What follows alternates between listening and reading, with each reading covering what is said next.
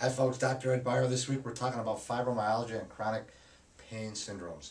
Now, you need to understand that fibromyalgia is a syndrome. It's a complex entity. It's not just about pain. There's also many other symptoms and many underlying causes and physiological breakdown that's causing the symptoms that you're getting. And it's different from person to person. So that's important to understand. Now, we're going to talk about one of these today, and that's called a serotonin deficiency. Serotonin is a neurotransmitter, a chemical in our brain that's really important for mood maintenance, pain alleviation, and appetite control. And that's why depression, brain fog, and weight gain and pain are very common symptoms with fibromyalgia.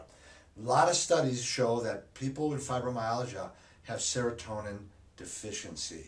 And one of the reasons is because many people have what's known as dysbiosis. People with fibromyalgia has dysbiosis.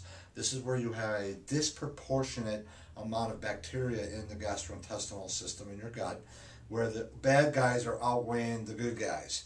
And one of these certain bad bacteria will produce an enzyme called tryptophanase, and this enzyme will degrade an amino acid called L-tryptophan. Well, this is the amino acid we need to make serotonin. So we get this dysbiosis type situation where the bad bacteria are producing an enzyme that's breaking down L-tryptophan, so you do not produce enough serotonin, and your ability to modulate your moods, to alleviate pain, and to have appetite suppression are gone.